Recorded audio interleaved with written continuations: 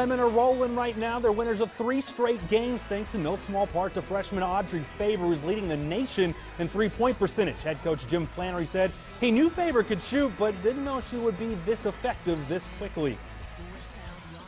She shot 55-ish in high school a year ago from the 3 line, but didn't shoot very many. So I knew she could shoot it. You know, the funny thing is she doesn't shoot it as well in practice as she does in games. Not that she's terrible in practice, but most kids drop off in games, and she's better in games than she is in practice. On the injury front, Marissa Janning continues to progress from her fractured left leg. She hasn't been cleared to play yet, but she is back to practicing. There's some hope she could see limited minutes this weekend. Jim's weekend